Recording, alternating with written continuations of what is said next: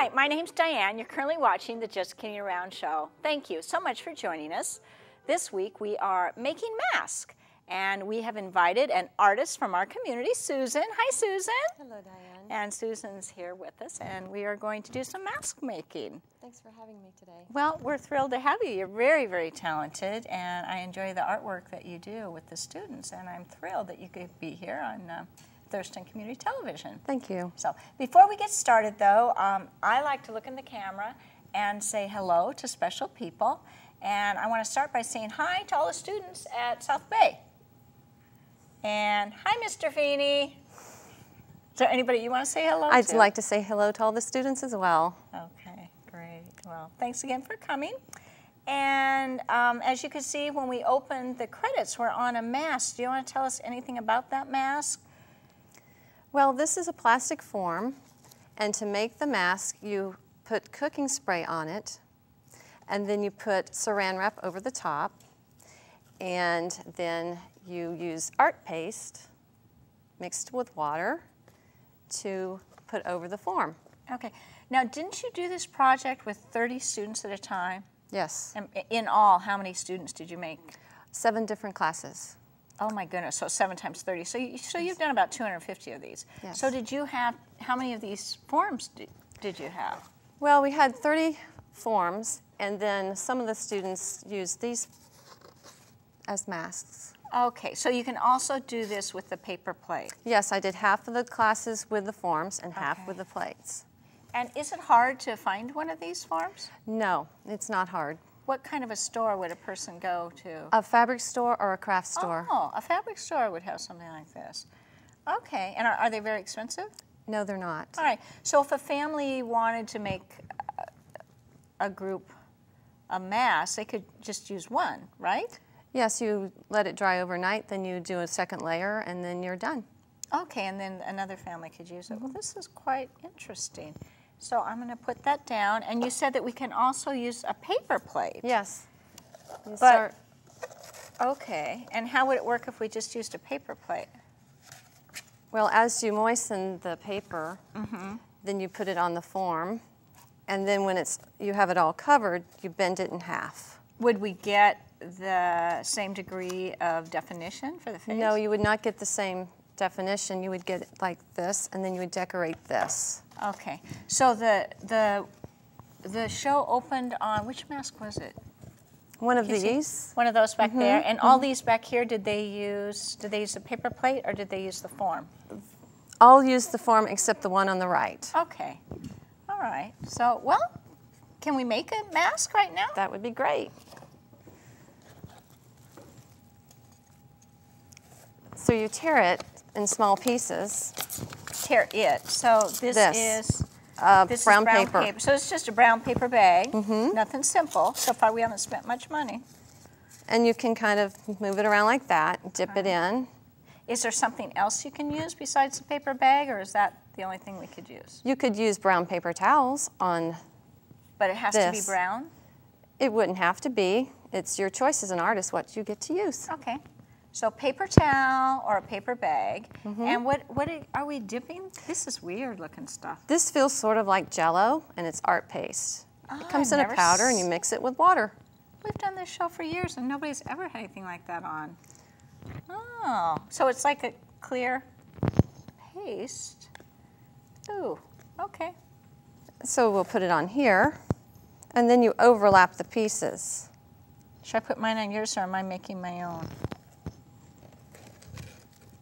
I have another one under here, so we can each make one.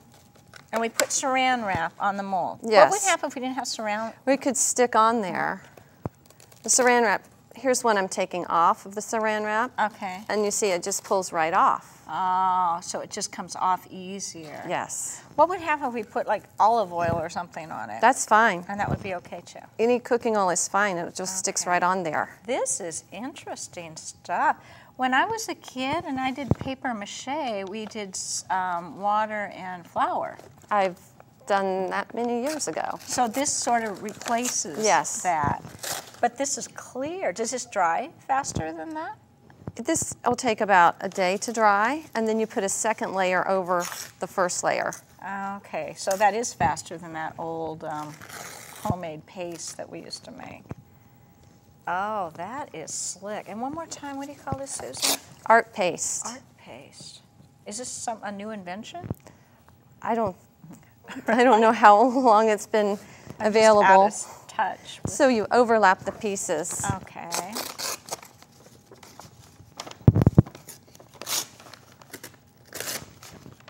And does it matter if you let that soak a while? The pieces in here? Yeah. I would say small pieces work well, and you overlap them. But I mean the paste. You don't. Paste? It doesn't need to soak in there at all. Oh, well, you just mix it with water and stir it up really firmly, and it's almost, it just happens immediately that it's ready to go. Interesting. So it comes dry. Yes. And you did this with 250 kids? Yes. Do schools have this stuff? It's relatively easy to order it. Oh, so it's sort of And a it's very inexpensive. standard staple in schools, huh? What else would you use that stuff for besides mask making? That's the only thing I've used it for. Maybe a piñata or something, maybe? No? I think that would work. So it's sort of like a paper mache thing. Yes, it's paper mache, and you can use it for whatever you want to do that for. You're using much smaller pieces than I am. I'm just having a hard time tearing this.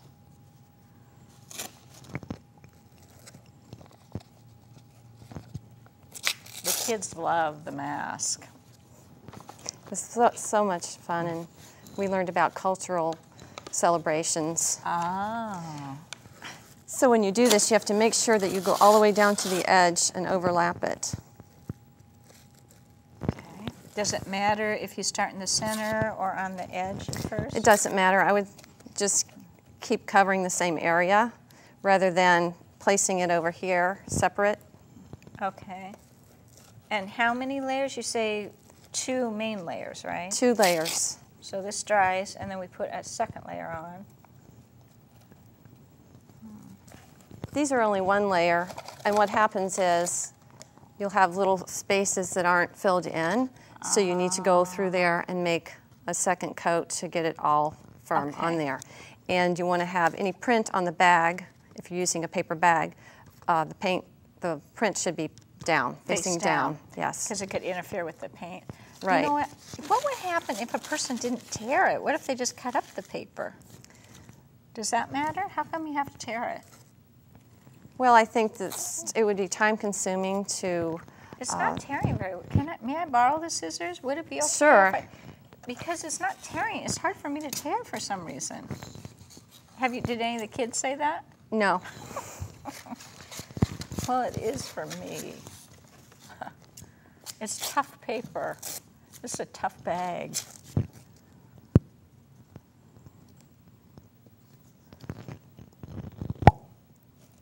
And then what did the students do with the mask after they made them?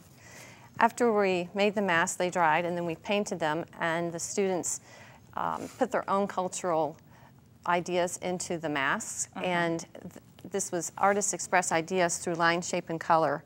And so all the student artists decided what the lines meant to them, and they painted the lines how they wanted because it meant something to them particular to their own life. Oh, okay. And then what, did you hang them in the hall? Yes. All 200 masks? No. No, we haven't been able to do that. So some kids just took them home?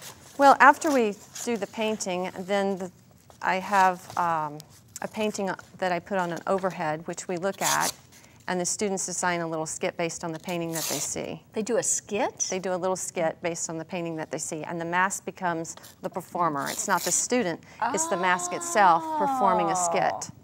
Wow, so that's sort of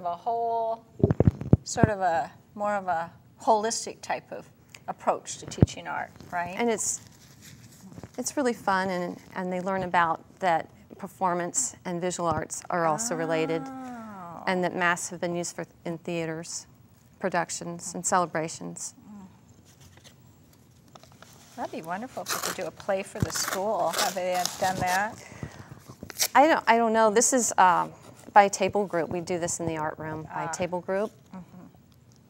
And it's 2 to 5 minutes long, and they decide as a group what they're going to present. Oh, okay, so it's not real long. Yeah, we're lucky to have an art teacher at South Bay. Okay, now the eyes aren't going, do they need to go really deep? Well, you should push that in so that you keep the form. Okay. And I'm sorry I cheated by cutting, but I wasn't, I don't know, just working better for me now. Oh, there they have a close-up of my mask. Oops, that went away.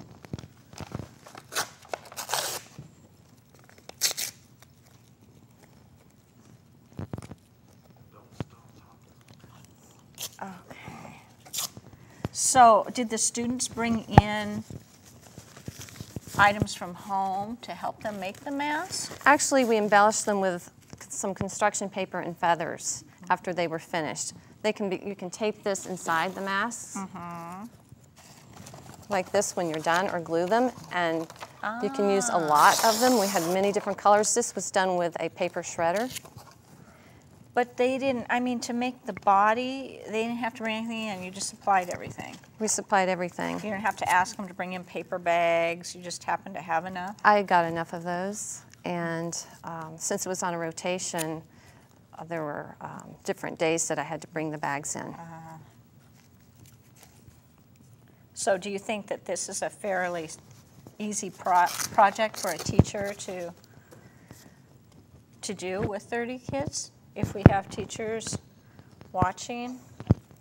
Well, I think it's very worthwhile to bring in ideas about the commonalities, the fact that there are a lot of commonalities among cultures, and to bring that in and have students talk about that, and to look at different masks from around the world. So each culture has their own? Well, their own masks? Well, there's different masks, but there are a lot of things in common as well. Do some cultures not have masks at all? Well, I couldn't say that they all have masks, but a lot do. And they're used in many celebrations. Of Mardi Gras, you know. So that would be the French. But I could see people using this for a reader's theater or for, you know, actually making masks for reading too. Yes. You know, to do a play. Or, so, you know, I wonder if we could move on. Instead of finishing this, I think they have the idea of what we're doing. Yes. Okay, so, and we haven't finished yet, but we will finish. And this is the first layer, is that right? So it's going to dry. We're going to finish the first layer, and then this will dry. And then tomorrow we would do a second layer, yes, right? Yes, this is ready for the second layer already. So I'm going to put this over here. And how long does it take to dry? 24 hours. So pretty much exactly 24 hours. Does it matter? I kind of got carried away with the art paste, but... That's fine. Okay. As long as it's flat, then it'll dry flat. You know, I think this would be a neat substance to use for making Cinco de Mayo, you know, for making piñatas and different things. Okay, I'm going to leave this here in case the cameraman want to get a pic. Oh, thank you. Jim's got a picture of my mask. That reminds me of something the French would have, you know, worn back in court. You know how it wouldn't be totally, I don't know. It just reminds me of it. I'm not saying it's exactly. And then after we do the second, is that what we're going to do? Should I get rid of these now? After you have the second coat done, then it would need 24 hours to dry, and you can use tempera paint with school children. What if they were going to do this for an adult play? You could use tempera paint or acrylic paint. All right. And so are we going to paint are these actually finished ones right here? These are. Even though they could use a second coat, we could go ahead and work on these. Okay. So you would trim them off. Oh, trim off the edges. Trim off the edges. Even. So people don't necessarily wear these. No, because we haven't left the eyes open or anything. So this is more as a decorative mask to put your own cultural expression into it, or the ideas that you have that are unique to yourself. Okay. So now if we did want to make a mask that had hollowed out eyes, would that be during this stage when we're putting this on? We just wouldn't put anything there? Or would it be better to go ahead and lay the paper down, then cut the eyes out later? I wouldn't put it there if their eyes are open there. You can just work around that area. Okay, okay. It makes it a little easier. Because I could see some people wanting to leave the eye space open, but I understand why these are nice too with the eyes painted. We have some interesting things here to embellish with too. I just found these in the hall tonight. So you could use that. You could use anything on your mask because your mask is your ideas and you should put whatever you want on your mask. So they could look around the house. And are we going to embellish first or paint first? I would paint first and then embellish things. Okay. This is so interesting. This is what they use for packing material now instead of that styrofoam. So I thought that'd be good on my mask. And what kind of paint? This is the acrylic? This is acrylic, but I would use tempera. Because? This will stain clothing, whereas tempera will not. There you go, that's a good reason. Or at least it hasn't stained mine yet, but it possibly could. I can't guarantee that it won't. But acrylic has that kind of shine to it that I like. And it's thick enough. And it's thicker, yeah. Now, are these acrylic or are these tempera? These are tempera. All right, this would be, oh, good picture. I don't know whose camera's on.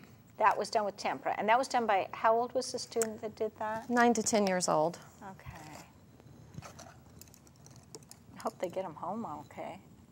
We'll make sure they get home. Yeah, I mean, well, you know how kids throw things in backpacks. They're pretty proud of their work, so I'm sure they'll take care of it. Good. So if you want to make the orange, you just add a little tiny bit of red. Oh, so this is a real artist palette, huh? It is. Oh, look at you.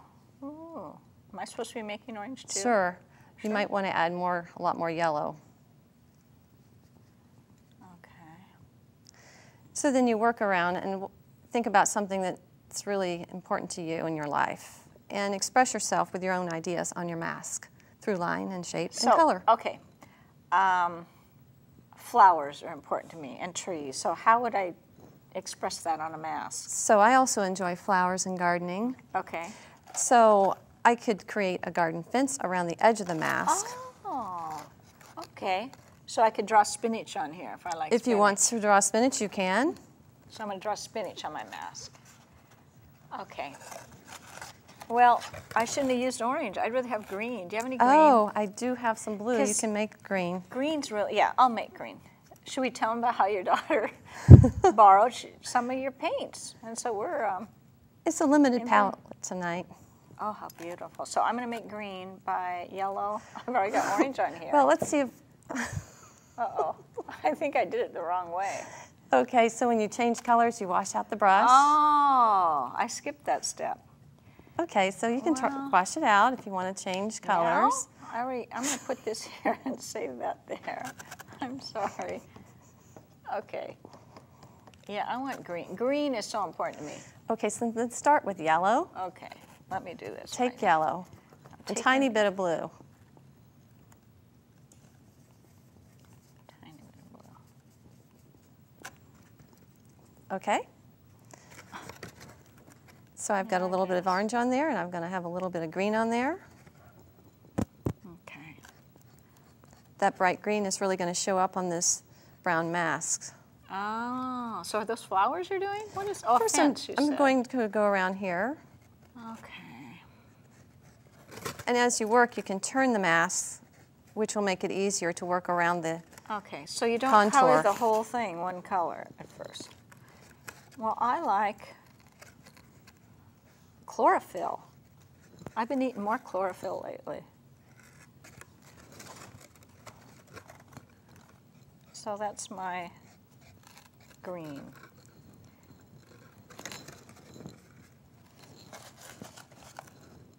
And this is important to me. And you're putting a fence on yours because you like gardening? I think that's going to be fun. Okay. Get this curved line all the way around. I'll give myself some green eyebrows. So what I ask the students is what the lines mean to them, and they explain their story then. Oh, and so did they all have a story to tell you about why they use the colors they use? They do have a story, and I have them share their stories with each other also. All right, just in small groups? Yes. Not, okay. Okay, now I want to switch colors. I don't understand why I didn't color the whole mask one color at first. Well, that'd be up to you. So I could have done that. It's totally your idea, whatever so your I could idea make is. the whole mask green if I want. You could. And then when it dries, you can paint over it, giving other little designs to it. Oh, because that's what I want to do. I want to take a big, brush and go over it. Now, do you know the story on this one? Why, do you remember what these colors meant to the student? This particular one, no, I don't remember this one. Do you remember some of them? But this is asymmetrical. If you notice, the sides are different. Okay. So it's asymmetrical. Some of them chose symmetrical designs. Oh. So if the sides are the same, they're symmetrical. And so you taught symmetry with this too. It was their choice on whether or not to make it symmetrical or asymmetrical. So that's asymmetrical because the design's different. Yes. On each side. Okay, they got it. Yeah, all right. Okay. So I can't think of why I would use these other colors. Can you help me think? Well, what would I do with the red? You can make more orange to put some flowers on there. You can make stippling little dots. Okay. I'm going to go ahead and put a lot of blue on mine because I don't have a lot of color up here yet with just the curved lines that I made. So I'll make a large curved line, a big shape. This would be a fun thing to do on a weekend, for a weekend project at home. We could start on Saturday and finish it on Sunday. That means we have 3 minutes. So we got to get everything in. I want to know how I can fit these in. Oh, my ears? Could they be my ears? You could tape those on. You know what I'd like to do before we get off the air? Can these be my earrings? Absolutely. I want earrings. And how would I get that on? You could glue it on with white glue. And since we have this tape right here, you could use that. Okay, why don't I do that? I don't have pierced ears, actually, but I love earrings. So here's your tape. Thank you, Susan.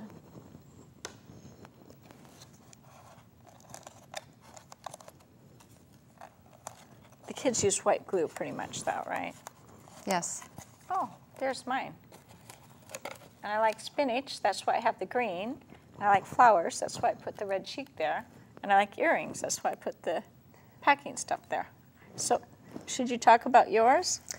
Well, I like gardening, so that's why I put the small curved lines around here because I was going to create the garden fence all the way around. Oh, okay. And I could still add to that, and I really like going to the ocean, so I used a lot of blue on the top. I thought that was the sky. Mm-hmm. Cool. I would just keep bringing it on down. Okay, and so these kids, it's possible maybe the yellow is because they like sun. Exactly. All right. I like her dots on her cheeks. I think that's cute. And sometimes they put information about their pets on their masks, too. Oh, really? Yes, they do. How would that work? I have a guinea pig and some fish. How would I put that on the mask? Well, you could use the colors of the fish or the guinea pig. Oh. Or you could use the shape of the fish on there. Okay. Okay. Well, right now, we only have 1 more minute, so I'm going to try and finish the other cheek. I'm going to take her earring off. Put this on. Now, how old were you when you first started making masks? Or not how old were you, but were you an adult? I was an adult. So you didn't make masks as a kid? I don't recall doing that then. It would have been a lot of fun, though. I bet the kids loved it. And this teaches also, it's something flat is 2-dimensional, whereas now we have a 3-dimensional form.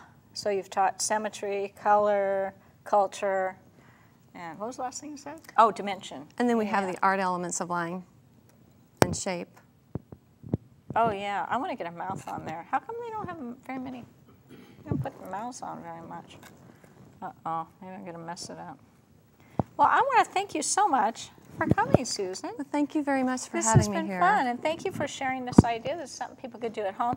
If they didn't have the art paste, could they still do a flour and water paste? Maybe? They might be able to just try white glue and a little bit of water. Oh, okay. But a lot more white glue than water. Okay. Well, thank you so much. Thank you. Yes, and thanks to Jerry Julian for running a camera, and to Jim Elder. Thanks, guys. In the control room, we have Steve Elder doing sound, and Tom Dubuque, who directed the show.